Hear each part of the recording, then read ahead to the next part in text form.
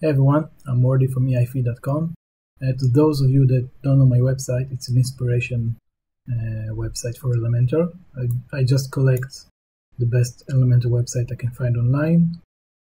You can just scroll through it. There's some amazing examples here. You can also filter it by categories or specific colors. And also you can send your own websites if you wanted to put them in here.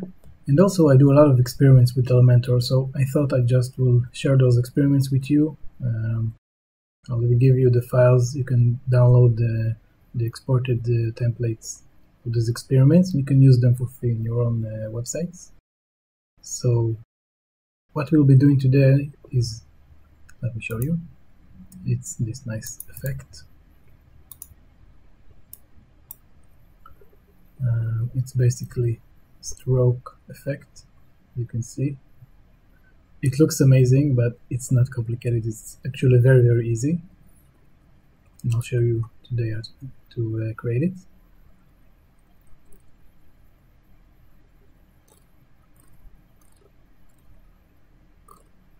Okay, let's just jump straight to it. This is an Elementor canvas. I don't need a header or footer for those experiments, so it's just an empty canvas. Create a new section, full width, set the height to 100 from the viewport height, background color black. Okay, now we want to put the image. It's the image. Maybe make it a bit smaller, like 30%. And I don't want it in the middle, so I want to push it to the right. I'll just add minus 15 here and 15 here. That way it just moves to the side, but it stays the same size. So that's the image. Now let's throw a heading.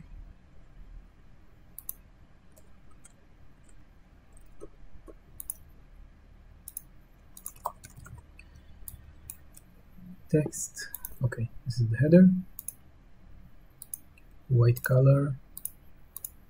Just make it pretty.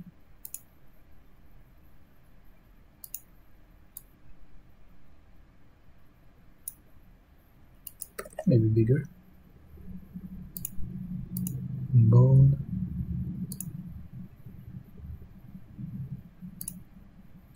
That's about it. We want to set the positioning to custom.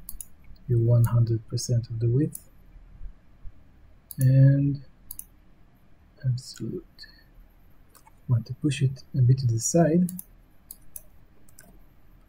and down. You can just make it however you want. This is what I found works nice. So that's the text.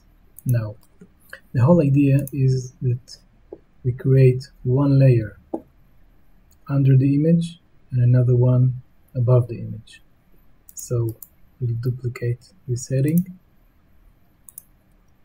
So now we need to set the layers on the z-index. So the first one will be 1, it's under the image will be 2, and the second heading will be 3. We have 3 layers: text, image, text. Now the top image, the top text widget, we need to make it transparent. Now to add the stroke effect, it's not something natively that you can do in Elementor, so we need just a really short line of code. So in the CSS classes, write stroke, and in the custom CSS, you just put this very short code, and here we go. You can see it already works. So this CSS targets the H2, So you need to check that your heading is h2, and if it's something else, then you need to change it here in the code. Also, this is the stroke width. You can make it bigger, smaller, and of course the color, you can change the color here. That's about it. That's the effect. Very straightforward, very simple. Now we need to make it a little better with animation. So let's give it horizontal scroll.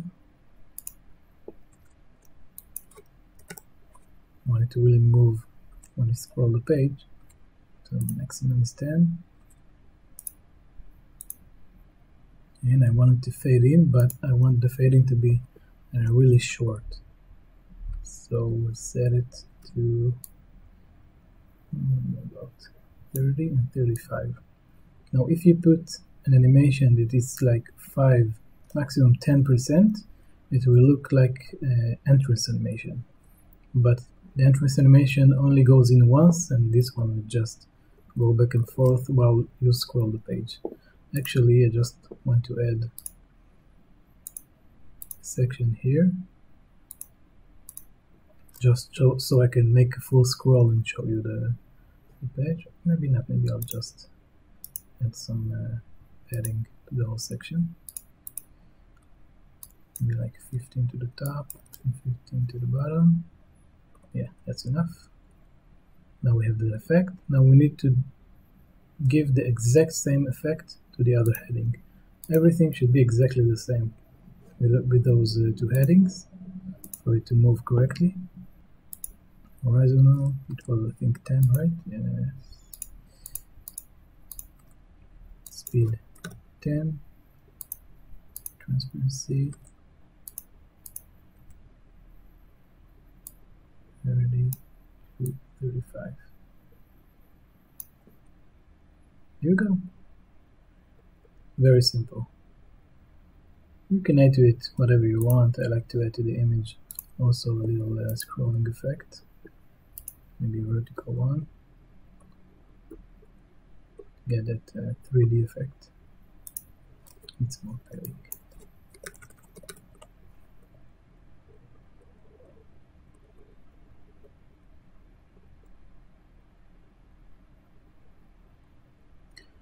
That's it. If you want to create more like the example I showed, you can just duplicate the whole section, take the image, reverse these two numbers to move it to the other side, so 15 and minus 15. Then you just change the text to your needs. Remember to do everything exactly the same, so they will be identical. That's it. Pretty simple. I hope you liked it. Let me know in the comments. If you want me to make more of these experiments, share them with you. I'll put a link to download the JSON files so you can import it to your own Elementor website and use it for yourself. And that's it. Thank you for watching. Bye-bye.